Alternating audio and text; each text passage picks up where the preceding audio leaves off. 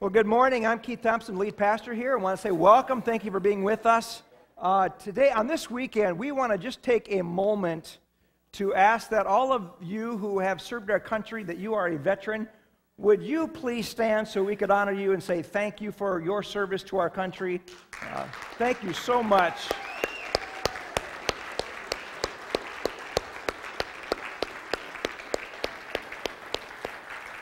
We certainly appreciate you. We appreciate your families as well. And I just want to pray God's blessing on you and on those that are currently serving our country. Our Heavenly Father, we do pause on this day. Throughout this weekend, we've been thinking of our vets, Lord, those who have served our nation, those who are currently serving, and their families. Father, we pray your blessing upon them. We pray for protection for those who are serving right now and their families as they're away from home. Lord, we pray that things would go smoothly for them. Father, we pray for all those who have served our country. Lord, there are some that have effects of that yet today that are maybe negative. I pray for healing in their hearts and their minds. Lord, I just pray that you would bless them.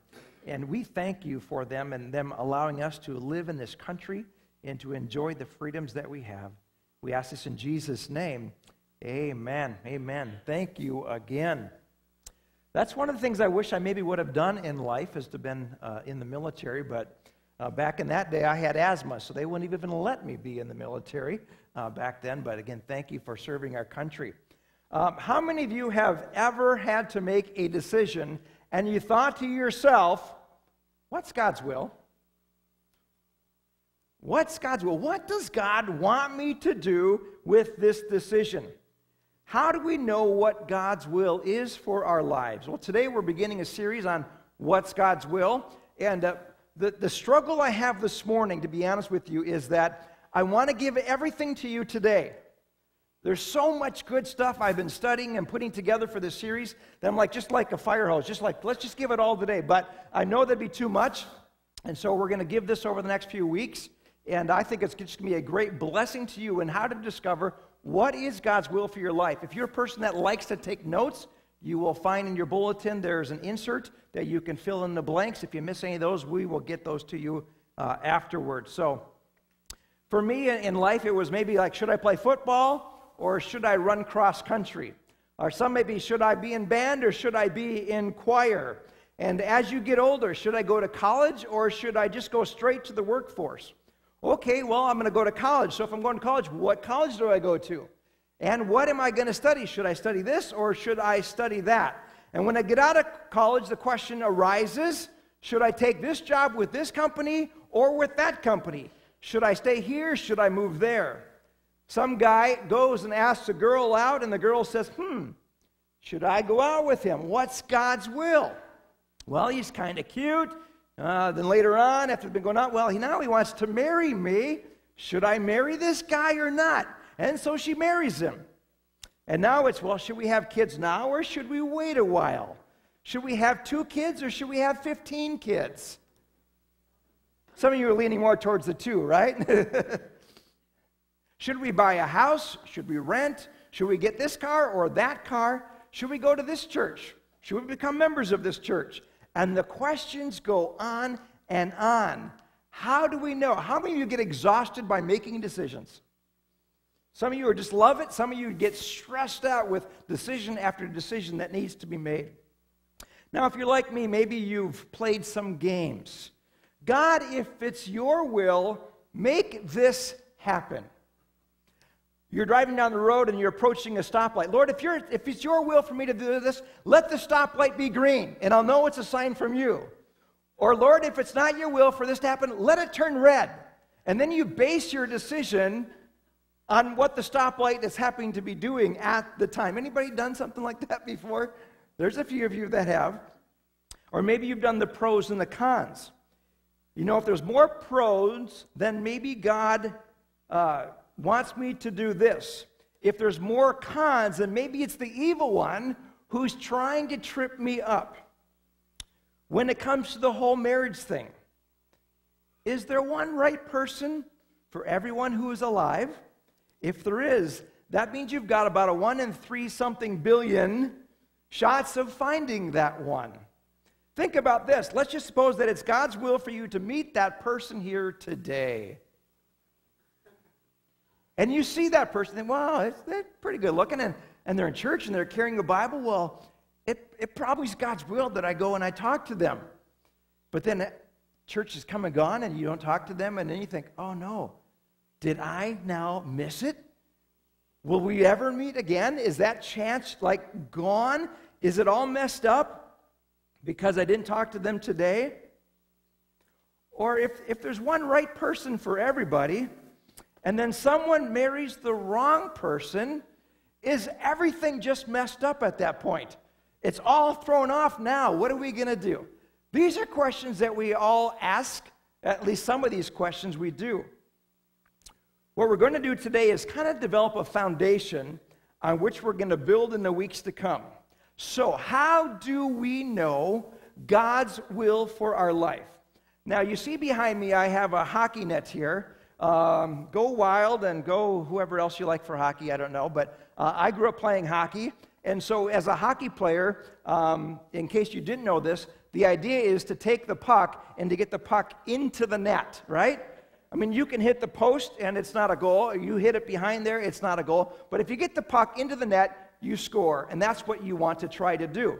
Now, I'm using this to represent God's will for our lives. You see, the first goalpost over here, we are going to call this one the providential will of God. Again, that sounds like a big word, but don't worry about it. Don't get nervous about it. The providential will of God. This is the will of God that is going to take place no matter what. There is nothing you can do about this will of God, the providential will of God. In fact, for example, when God decided it was time to send Jesus Christ into our world, that is the providential will of God. There's nothing that we could have done about that because God had determined that. We weren't going to change his mind. That is his plan. That is the providential will of God. When God decided that it's time for Jesus, when he decides it's time for Jesus to come back for his bride, for the church, that is the providential will of God. This will happen whether you like it or not. This will happen whether you're ready or not. It's the providential will of God. Nothing we can do is going to change that at all. If you believe it, if you don't believe it, if you pray for it, if you pray against it, it's the providential will of God, and it will happen no matter what. We see a lot of that recorded in Scripture. On this side over here, we are going to call this the moral will of God. Again, the moral will of God. That one might be easier to understand. For example, would it be right morally for, and I could pick a number of things, but okay, sex outside of marriage. Is it here or is it here? Well, according to Scripture, Scripture says it's over here. It's outside of the moral will of God for our lives. Or lying. Okay, I'm going to lie on my taxes. Is that inside the moral will of God for me, or is that outside of the moral will of God for me? And we can see lots of things listed in Scripture.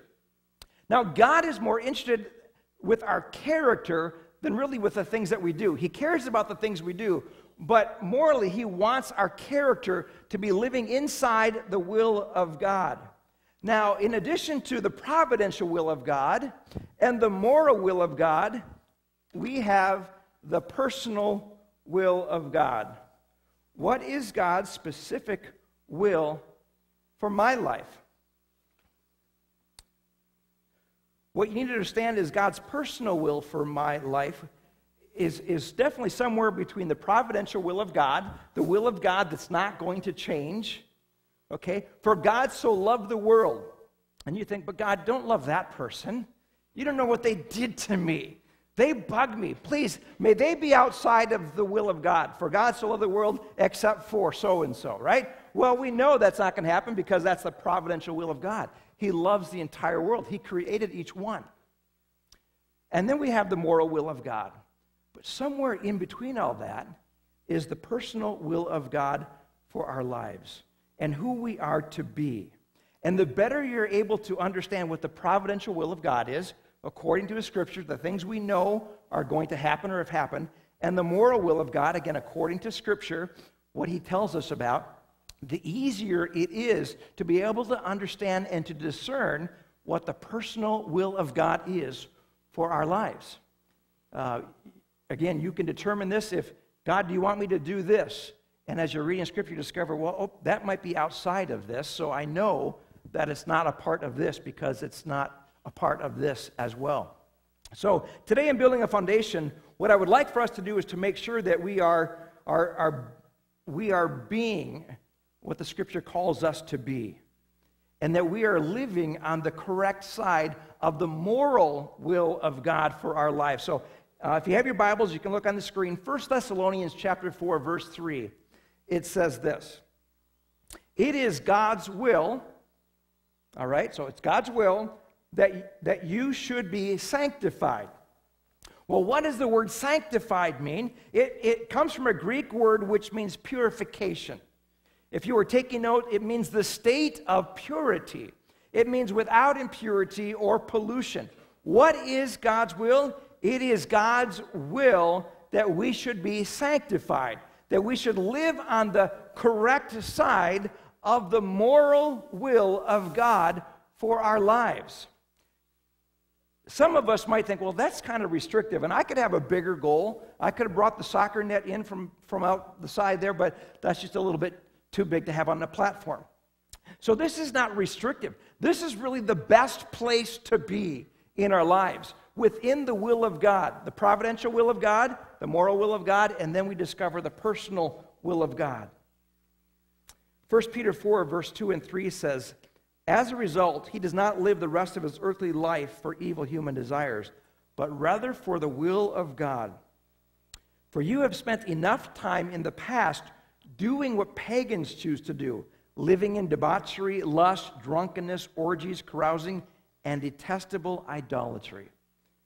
Now, let's just be honest for a minute. Sometimes being outside the moral will of God for our lives can be fun. In fact, sometimes sinning can be incredibly fun, can't it? Seriously. Don't get churchy on me now, all right? All right? The Bible says this. There is pleasure in sin. It does say that. It can be fun. It's also incredibly dangerous because it says that pleasure is for a season. So we can get outside the moral will of God and say, well, I'm happy. This is going great. This is wonderful. This is fun. It must be the will of God for me. Well, it depends on what Scripture says. If we're going against Scripture, even though it's fun for a season, it's going to come a time in our life where it's going to begin to turn around, and our life is going to find destruction because of those choices that we're making that are outside of the moral will of God for our lives. I heard the story of a guy whose next door neighbor had a car that he always parked in front of this guy's house. And this guy would tell his neighbor, hey, stop doing that. It's not that he couldn't, it just kind of bugged the neighbor that it was always in front of his house he would park. And the guy would just keep doing that. He's like, hey, stop doing that. Keep doing it. Stop doing that. Keep doing that. Well, finally one day this neighbor left his car parked there with his windows rolled down. And this guy went and he just decided he was going to turn on his water, his sprinkler, and water the guy's car, the inside of the car. Was that fun? Yes, it was. It wasn't me, by the way, okay? But it could be fun. It could be fun. Was it wrong? Yes, it was. Now, some of you are debating that, whether it was wrong or not. It's wrong. It's not how God wants us to treat our neighbors. But sin can be fun and wrong. So sin is like it's fun for a while, and then it gets messy. Some people today are living outside the boundaries of the moral will of God and are wondering, why is my life not working better than this? Why is everything just falling apart? Well, it's fun for a while, but it's the most dangerous place you can live. What is God's will? start with the basics.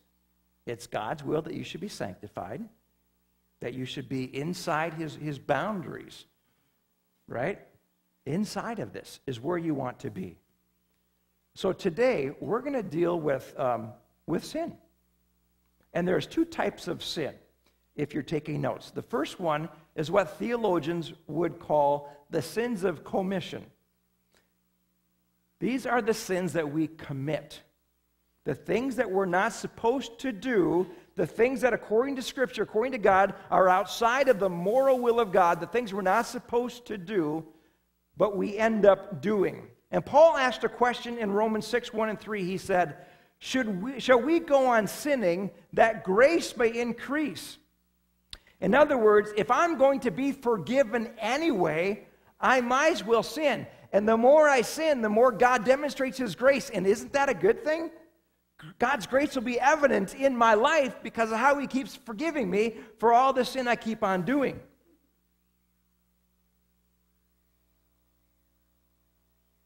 And he asks the question and then he answers it. Shall we go sinning that grace may increase? And then he says, by no means, no way. Why? Because we died to sin. How can we live in it any longer? So when Jesus lives in us, and the same Spirit that raised Christ from the grave is inside of the believer, the Holy Spirit convicts us toward holiness. So when we wander outside of the moral will of God for our lives, the Holy Spirit convicts us to bring us back in to where we ought to be. This is a good thing. This is an incredible thing, because if this never happened and I wandered away and I was outside of the will of God, I wasn't living for God at all, I would never have a hope of eternity with God. So when I'm outside of God's will, the Holy Spirit draws me back into a relationship with Jesus Christ where there's grace, where he forgives us of all of our sins. That is a good thing that he does because of his love for us. So ask yourself this question this morning. What am I doing that's outside of the moral will of God? In other words, what are you doing that you shouldn't be doing? And now some of you, maybe real spiritual folks, are going to say, well, bless God, I never do anything wrong.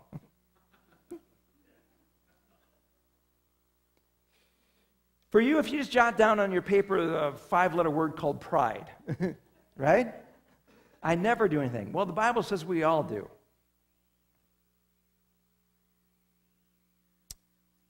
What are you doing that's outside of God's will? It could be that you're gripped in a very real way with materialistic things. You think, if I just get one more thing, if I just get more money, I'll be happy. Oh, that would just solve everything for me. And it's got a hold of your heart, and it's gripped your heart.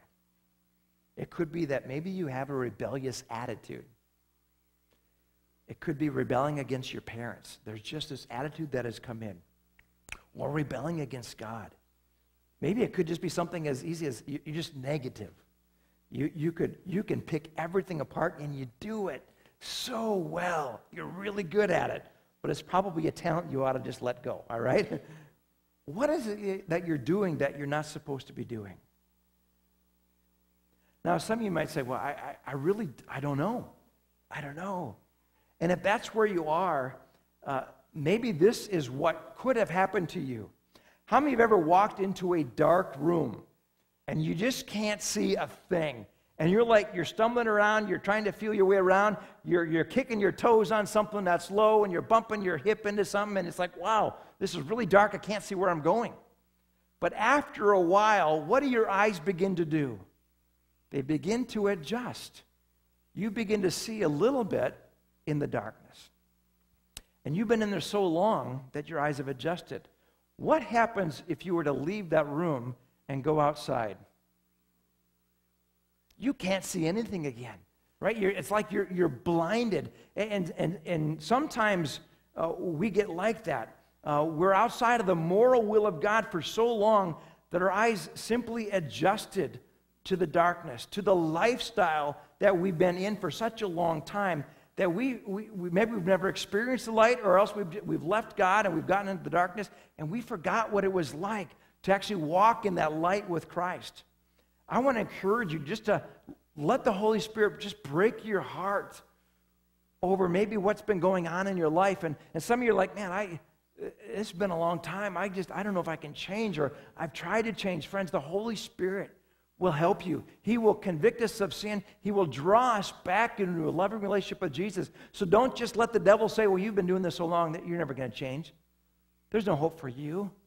Oh, there is, friends. There's hope because God will draw you back into where He wants you to be.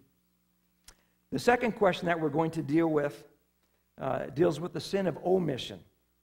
Write that down, the sin of omission.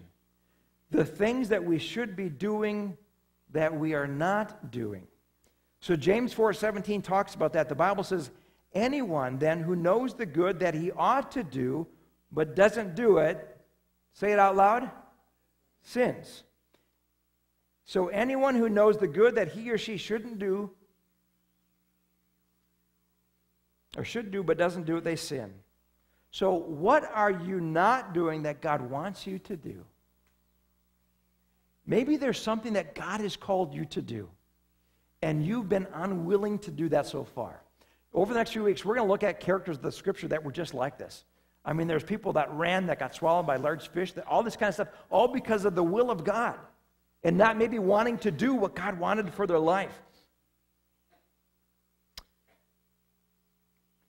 You know, sometimes it can be humorous when people argue with God. You ever heard somebody say, you know, I feel like God is, I'm supposed to maybe go and I'm supposed to bring this over to that person who just had surgery, but I really don't know. Friends, the devil is not going to tell you to do that. I guarantee you, he's never going to tell you to do something nice for somebody else. And so if you have that stirring in your heart, that's God's will for you. And then if God is pointing you in that direction to do that, and then we don't do it, again, that's sin. So sometimes we think sin is just the things that we do that are outside of the moral will of God. But sometimes it can be what God asked us to do, and we don't go and do that. And there's a number of reasons for why we maybe don't do that. Maybe you're supposed to give something to someone who's in need, or maybe you're supposed to honor God with good stewardship and worship Him with tithes. You're out here you're kind of dying financially, and you're wondering, well, why is that happening? And you're not even giving generously to God and giving Him something to bless. Or maybe you're supposed to get involved in the church and be a biblical functioning part of the body of Christ, and God's called you to do something, and maybe you said, no, I just don't want to do that. Again, he who knows the good he ought to do and doesn't do it, the Bible says that's sin. And we don't want to live outside of the moral will of God. Again, all these things will help us to find that personal will of God. What does God have for my life? Maybe you have gifts you're supposed to use to serve Him, to do something for somebody else. Maybe God's asking you to read through the Bible this year, or even just to, hey, I want you to have devotions 5 days a week. Let's just set a big goal. Now, just for 5 minutes, you can do this, okay? And He's stirring you to do that. Maybe you're supposed to be in a life group, or lead a life group, or start a ministry. Or maybe God has put this vision on your heart for some business venture. And God's planted that dream in your heart, and yet there's things that have held you back. There's fear, there's doubt, there's whatever. The Bible says, he who knows the good he ought to do and doesn't do it, sin. So sometimes God is calling us to do something. As we see in Scripture over and over again, people called to do something, from Moses to you name them, and there are always excuses, right? And they process through that, and that's okay. It's okay to process through that. But we want to get to that place where when God stirs our heart, we become obedient to what He's asking us to do. Some of you maybe have wandered so far outside of the will of God. You're thinking to yourself, there is no way. There's no way that I can ever even make a step towards the will of God for my life.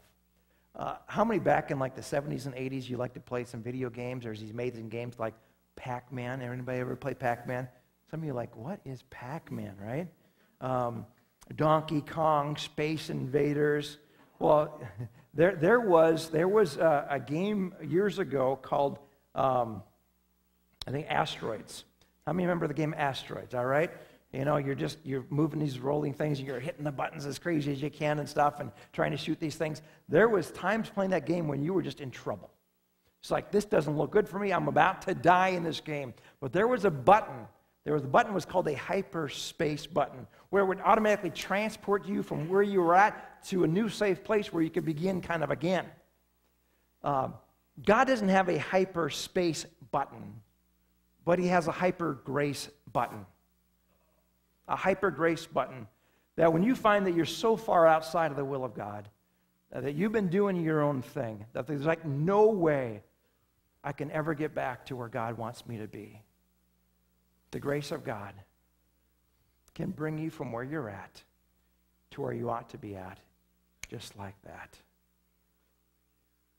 That's incredible. It's incredible. The grace of God. God has a plan for each and every one of you. And unless you've stopped breathing 5 minutes ago or now, God has a plan for you, right? That plan doesn't end until we breathe our last breath. He has a plan for your life. And I don't know about you, but I desperately want to follow his plan. I think that's the best place for me to be.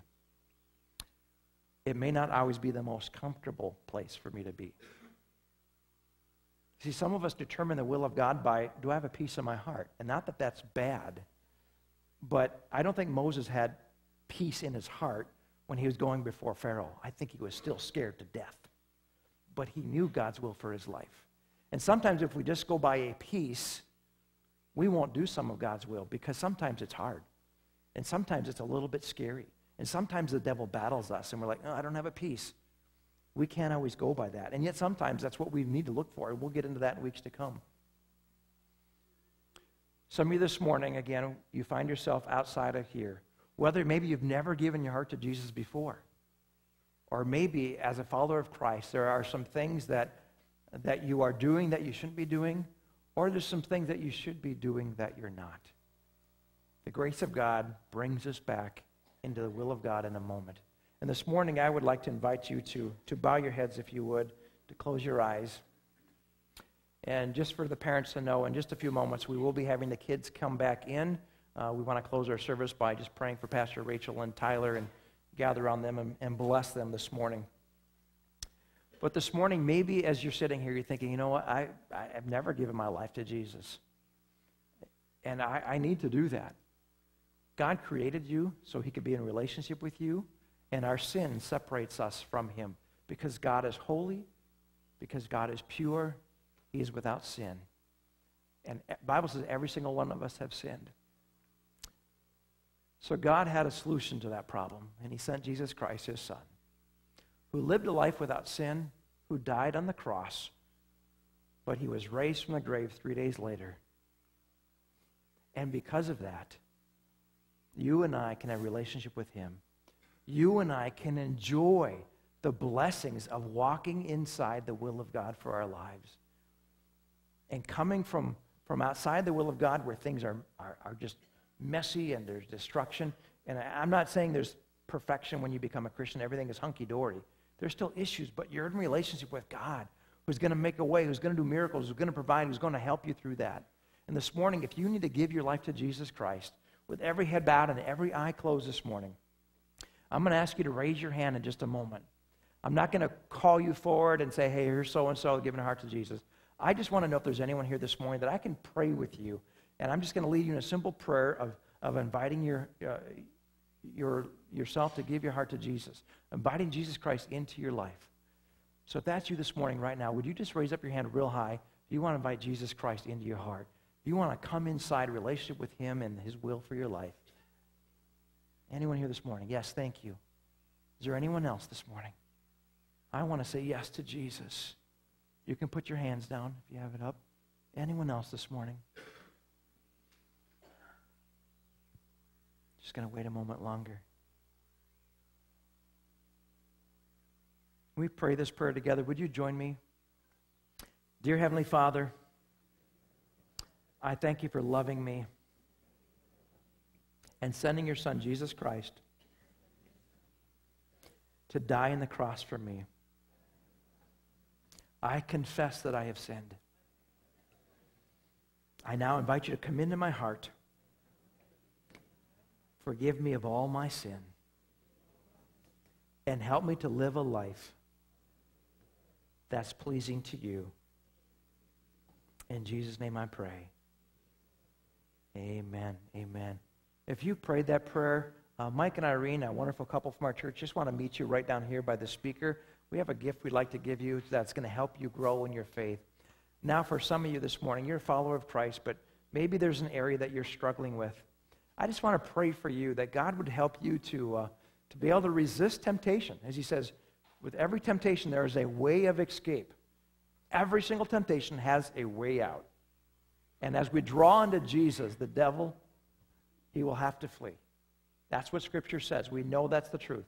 And so I want to encourage you this morning, if there's something in your life that you know is outside of the will of God for you, as a believer, today's a day for you to make that right, for you to surrender that and to resist that and to cling unto Jesus.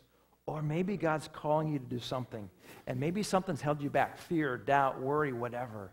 And he's saying today's the day that you need to start taking that step of faith and believing that I can do this through you, that I can do this through you. And so you are going to start doing what God has called you to do. I just want you right now in your heart just to let the Holy Spirit search you on that and to make those decisions this morning and to again, hyperspace yourself if you need to, hypergrace yourself back into the will of God for your life. So the next few weeks, we're going to begin looking at the personal will of God for our lives. How can we discover what's God's will for me? So we want to end the service this morning by having Pastor Rachel and Tyler, if you guys want to just come on up here. We love you guys so much and have been so blessed to have you here. Rachel a little longer than Tyler, but Tyler's been a part of the team for a number of months as well. And I know that God has some incredible things planned for your life as you are in ministry together. And I know your heart is deaf ministry, and we look forward to just seeing how God uses you guys as a team. We have been so blessed by both of you here. Certainly are going to miss you. We all will have a time of adjustment, and we'll get through this together, so we'll need your help for that. But we are praying that God would bless you guys. And if you didn't know, Pastor Rachel is going to be nannying for her sister and her nephews, two nephews. And then I believe it'll be not too long, and you guys will be in some church and ministry. And so we'll be praying for you guys regarding that as well. So I want to invite you, if you would, to stand. Some of you will want to gather around Pastor Rachel and Tyler as we pray for God's blessing. Kids, why don't you kids come on up first? Gather the kids all in. Come on up around them. Surround them, kids. Let's surround them. And after the kids come, if the kids at heart want to come as well. All right. Would you please just, if you're still in the chair there, if you would just extend your hand towards them. We want to pray God's blessing on them today. Our Heavenly Father, we thank you for the ministry of pastors. We're called to shepherd and to love on the sheep. And Lord, we thank you for Pastor Rachel and Tyler, who have loved on the youngest of our sheep in this church, who have modeled a walk with Christ in an incredible way, whose heart is always filled with excitement for your word and to be able to share that word with passion with our children. We thank you for the things our kids have learned through their ministry. We thank you for the seeds that have been planted, that we know they will not return void. Lord, we know that we are going to miss them.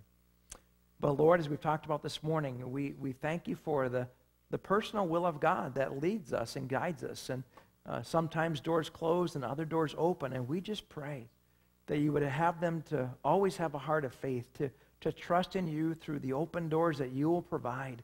God, we pray your blessing on them. We pray for many, many years of fruitful ministry wherever you would lead them. And again, we thank you for the blessing they are to us.